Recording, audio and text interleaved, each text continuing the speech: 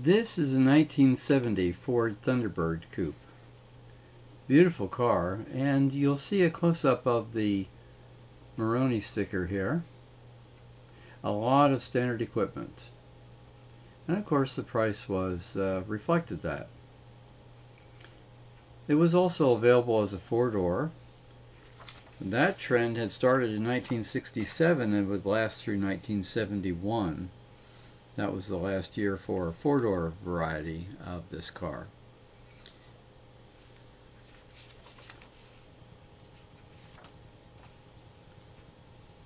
Of course, a big 429 cubic inch engine. I believe these are aftermarket wheels. Nice white paint. And a beautiful interior. And of course you notice how that back seat curves around. It almost gives you the feeling of a lounge seat. Now looking here in the front, it's interesting that the two individual seat backs and a divider, so it becomes an overall big bench seat if that divider were up.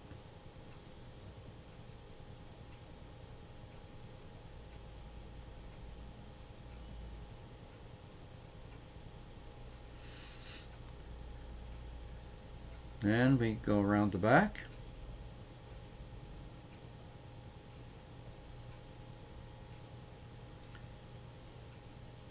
And we find the big taillights that go across the car.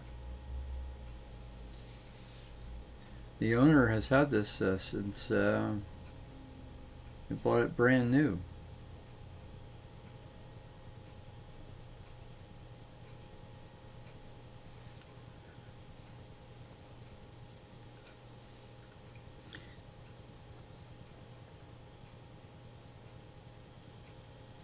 Landau tops were available too on these cars. I prefer the plain top.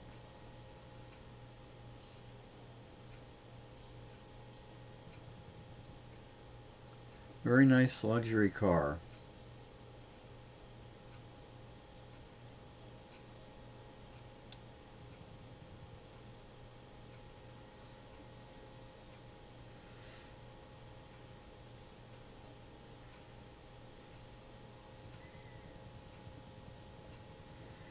Another look under the hood.